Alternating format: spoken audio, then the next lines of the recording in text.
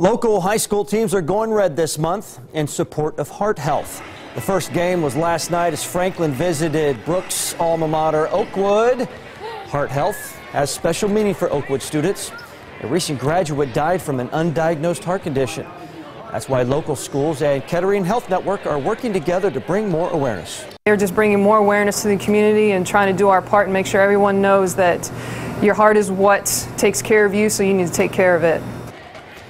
Health officials will be at various high school basketball games throughout the month of February, so be sure to look for the special red basketballs promoting heart health.